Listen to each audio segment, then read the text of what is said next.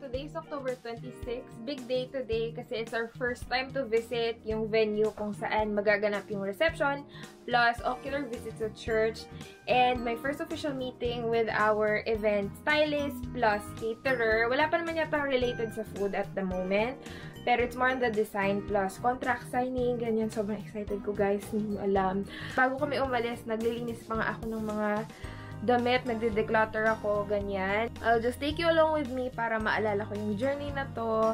Exciting kasi talaga, kasi makikita ko na kung saan ako lalakad, saan ko yung meet si Daniel, mga ganun. Anyway, I'll take you along with me, of course, sama kayo. And yeah, tingnan natin ano pang mangyayari for today. And by the way, I really need to take care of my skin now. I'm getting lots of cystic pimples. As you can see, parang yung obvious above the makeup is one, like sa malayo, hindi siya halata. Pero pag malapit talaga sis, ang mamaga nila, nakakaloka. So, I really need to take care of that. I just wore a dress and pantakip. Ayan. Ito pa lang magiging daan pag on the way na tayo sa event, sa venue. Lapit-lapit na kami. Nag-waze na para tuloy-tuloy ang ligaya. Ay, ito na yata yung church namin. Ay, joke lang. Ay, ito yun. Dito kami kakasala. Hindi, pero dun tayo sa venue. Venue pa tayo? Ay, no one. Ito na pala. Ito. Ayun. Liko dito. Ayun lang yung church. Ito yung signage na nuwan. Ayun lang yung church sa likod. Lapit lang pala nung ano. Lagi po paglabas mo ng kanto, doon na yung simbahan. We're here. Sunod tayo? Oo, tayo. Ayan na. Sir, may ocular? Ocular, pangalan ma'am? Mihoko, ochoa. Kung magpayong ka, kuya? Tatlo. Hello, kuya. Saan tayo? CR muna ako. CR muna daw po. Ito kami sa CR ng Luwan. Nilipay namin si Miss Ann. At bago ang CR na pinapasubok sa amin. Ayan, nandito na kami. Ayan yung pulo. Team Ocular.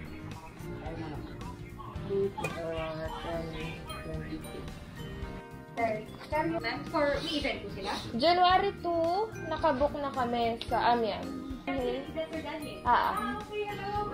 Hi!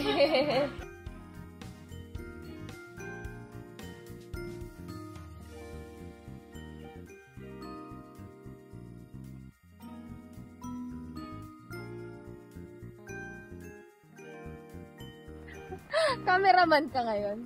Yan na. Ayan, dito yung garden. Makapag-tour. Oo. Ayan, dito daw po yung reception. Ito naman pala yung garden.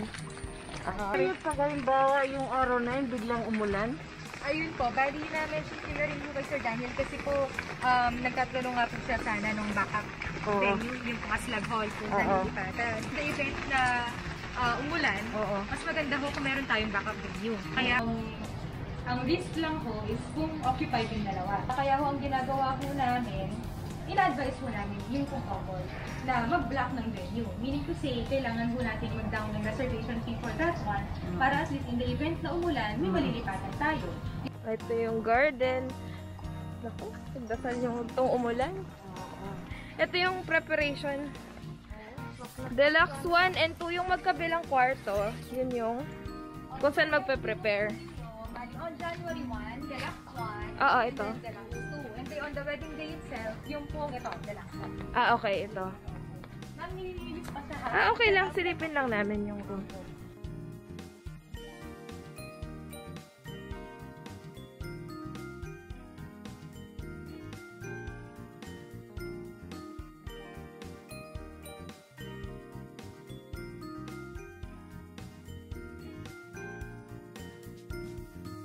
Okay, at least nakita na namin. Okay. Okay na. Ano pa ba? May kailangan pa bang i-check? Okay na, no? Yung actual venue mo, ma'am, kung lilipat ka dun sa Asla. Oo, tara. Pwedeng slipin yan. Check natin kung pwedeng. Tara. Papayagan tayo ng construction. tong alternate na place. Ayan. Kung yung weather kasi may magulo. Ang ganda. Tingnan mo ulit. Oh.